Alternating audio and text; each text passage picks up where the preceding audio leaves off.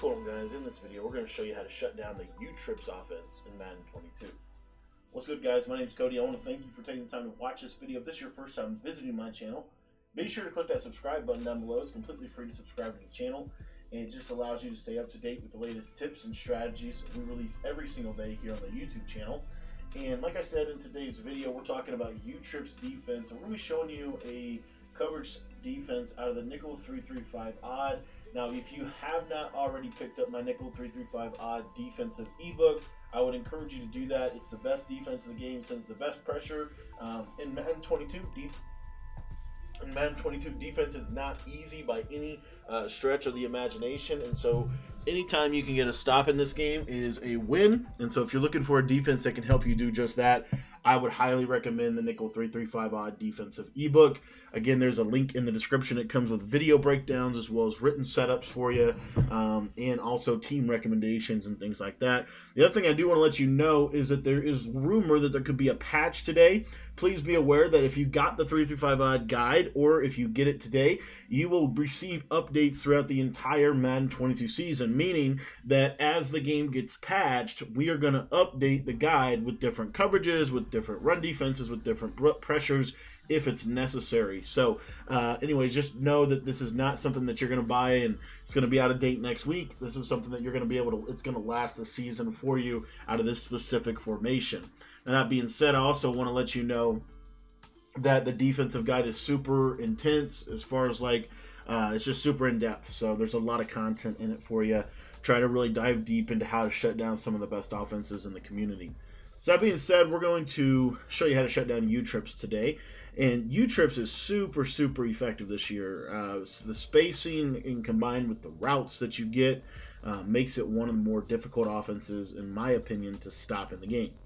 So that being said, I want to show you one specific defense today, and we're going to use the strong safety inside package. What that's going to do is it's going to give us a couple of unique little adjustments against the U-Trips that I'm going to tell you are super valuable. So we're going to use a strong safety inside package, and we're going to come out in the play LB Cross 3 show 2, but we're going to audible over to the Tampa 2 once we get out of the huddle. All right. So we're in LB Cross show 2. As you can see, we get our middle linebacker over the center. This helps with run defense. It helps with a lot of different things within this defense. And we're just going to audible to the Tampa 2. Now, you'll also notice that against U-Trips, you actually get a decent alignment in terms of how this is going to work. So we're going to spread our line. We're going to crash our line out. Let me show you what it looks like to base align your coverage. You're going to notice that this cloud flat on the left actually goes into a very interesting position because he's not pressed up by any means. He's going to be backed off. And I honestly really like that. So these cloud flats, we're just going to base align, and you see we're just going to kind of back them off manually. And then what we're going to do is we're going to bring these safeties down, and we're going to put them in outside thirds. So as you see here, I got an outside. We get these new adjustments to the safeties. We can put them in outside thirds. And then what I like to do is take this guy, Levante David, and put him in the middle third. Okay, so you're going to see he's going to do just that right there. The other thing that you could do, if you wanted to, is you could actually take Carlton Davis, because we base align, and put him in the middle third. If, for example, you wanted to user Levante David, you could user him down in this box right in here. And then what I would do is take that middle linebacker and put him in the middle read zone. I think middle read zones are probably the best zone this year in terms of the middle of the field. And then I love to bluff blitz my defensive end just like that. And then we're just going to kind of user right over in this area. Okay, so that being said, I'm just going to show you kind of a base concept here out of this. And we're just going to kind of really highlight over here. As you see, the pressure is going to absolutely scream. And it's kind of a bend but don't break defense. Yes, they can take the flats, but the flats are really not the best component of the U-Trips offense. Whereas the gun bunch, you really have to be worried about the flats. It's not exactly true with U-Trips. Like, yes, they do have good flat routes, but they're not going to kill you. Okay, so these clouds, they're backed off. They're never going to get burned over the top because we have those outside thirds, and I'll show that in just a moment. But you'll see here, the other thing I really like about this is when you combine this middle third from the slot corner with a mid-read, the mid-read will deter the throw long enough for this guy to get back into the box. So let me show you kind of what this looks like. And again, I'm just gonna, you can drop this guy into a 3-rec hook zone. You could also drop him into a vertical hook if you wanted to. I personally prefer the 3-rec hook. I think it does a little bit better of a job. If they're running a lot of hitches, then I would definitely use a vertical hook. But anyway, so I'm using this guy right here. And now what I want to do is I just want to show you some vertical routes. So on this left side here, I'm going to streak this square receiver. I just want to show you what it looks like. You'll see that the outside thirds this year, the one thing that you can say about outside thirds is that if they're backed off like that, they actually do a decent job in terms of defending streaks. That's just been my experience. So again, all we're going to do is we're going to spread our defensive line, crash our defensive line to the right, and then you don't have to baseline if you don't want to. So if you just want to come down and put these guys in outside thirds, you'll see this is fine. You don't have to base align. It's not mandatory. The problem is if you don't base align, you'll notice that the adjustments to the slot corner, I can't put him in any of the adjustments I want to put him in, right? So what I would recommend is, and that's fine, I would just come over here and drop this guy into the middle third, and then take this guy here, drop him into a 3-rec, and then now you're just using this left side. The beauty of this is we get really good pressure. We're only sending 3 people, but we're going to get really good pressure, okay? Let me make sure that guy's in a bluff blitz. So again, we're just bluff blitzing that defensive end. But this is basically the coverage right here, okay? Now, let's show you the play curl flats. So curl flats here, you might have to kind of help and then poach and come back around. But as you can see, I mean, you can really find the ability to use most of this stuff. The other thing that I would tell you out of this is that not only are you going to be able to kind of lurk, but what you have to understand is you have to define where you're going to go. So you kind of set this base coverage up here. And then, like I said, you could move this guy over here if you wanted to give you a little bit more of an advantage if they were to, if they were to run the ball. But again, I like doing this and then just kind of moving this guy here. I find this to be the most effective. So now let me show you another thing. So let's say that they kind of get, they know that you're doing this. So they're going to try to fade the right side guy. Let me just show you this. See how the outside third goes and guards him? That's different this year. It hasn't been like that in the past. It's at least not that good. This year, that's actually a really good way to play defense. So this is my preferred way to kind of start out a game, especially if someone is running U-trips. I find that this is the best way to kind of get going.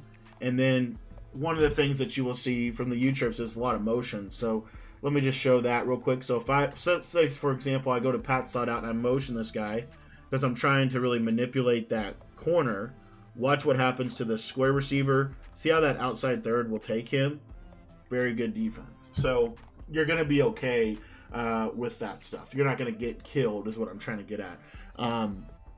You're still going to have to deal with your flood concepts. I will say that. So, for example, let's say they go to the play scat. I just want to show this. This is one of the reasons why I like this defense, because you'll find that these outside thirds, when they're dropped from the safety this year, they will play a little bit better than you would think, as far as reacting to the ball and all that stuff. So let me just show this. And again, I'm just wanting to showcase a standard flood to the right side, because that's obviously where one of the key moments. But look at what that cloud flat does. Takes that away.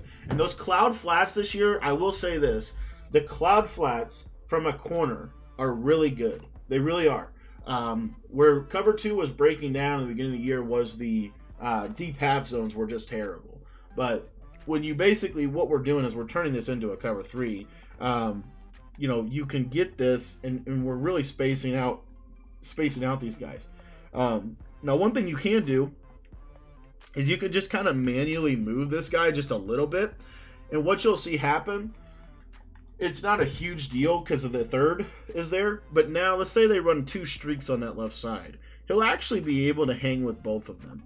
Now you'll see here, see that right there, and then they can throw that, but that's not a huge. I mean, that's not a huge problem, because there's some things we could do around that. Obviously, just play, you could just mix in LB cross one time, and by doing that, you're going to be able to solve the problem. I would tell you that I think it makes most sense to either use her like this guy here, over into this area, just because I think this is going to give you the best bang for your buck in terms of coverage. And then what you can do is with this guy right here, you can do some things. Like, I really think the 3-rec hook works pretty well in terms of how it's going to defend the U-trips formation. That 3-rec hook will drop right over the middle into where the tight end's at. So now what you've got to do is, you know, you've got to really focus in on this other side, but you're screaming heavy pressure at them super fast. So anyways, that being said, this is kind of the format I've been using for U-trips. You've got a couple different resources. You can certainly go to Mabel coverage, cover 4, cover 6 is a great coverage to go to mix it in. Just make sure you're putting that guy in a mid-read and then drop that defensive end on the right side into a 3-rec. I find that to be the most effective way to deal with this. And what you'll see is that the mid-read, here's why I like this so much. One of the favorite routes of U-trips, and one of the best routes of U-trips, in my opinion, is basically this concept right here. Okay, this is simple. But watch the post route. So we've got a mid-read out there. Watch the post route.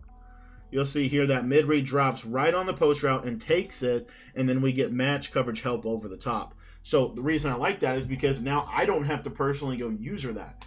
Similar defense to the Tampa 2. So both defenses will help you shut this down, but this is kind of a little bit of a beginner's format for how you would defend something like this. Again, you know, every formation is different in terms of defense, but there are some key underlying components. Needing to be able to stop 4 verticals, needing to be able to stop post routes, crossing routes, things like that. And so I would start with cover 2. It stops a lot of stuff. It stops that corner route. It stops some post routes. It'll shut down some crossing routes, especially from U-trips. So I would start out with that, and then I would kind of branch into some of these other coverages that you can find in our defensive guide. We really break them down a little bit more in depth over there. So if you want to get the full 3-5 odd defense, I would encourage you to just check out my defensive guide. There's a link in the description of this video that'll take you right over to the website, and we'll get you all squared away with the defense. Thanks for your support. Thanks for your time. I hope you enjoyed the video. And if you want to get that defensive ebook, the link is in the description.